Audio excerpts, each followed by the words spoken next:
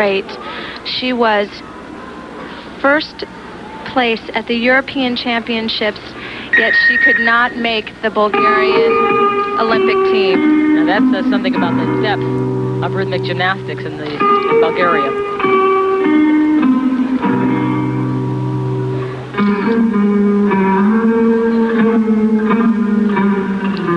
Nice pullback toss. Now, you may be wondering how a country as tiny as Bulgaria could dominate a sport like this. Well, in Eastern Europe, rhythmic gymnastics is as popular as any sport in the United States at the age group level. Youngsters start with all of these implements early on in the elementary school education program, and from there, they draw upon their national team. So you can imagine in the United States, if every young lady started off with implement sports in first grade, second grade, and third grade, how established they would be so that our national teams could choose from really a wealth of athletes.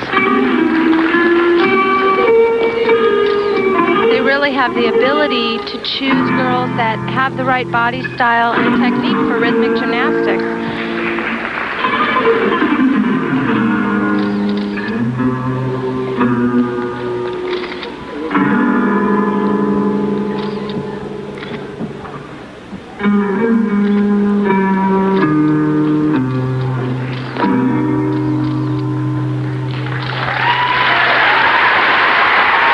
Dramatic performance by Elisabeth Koleva.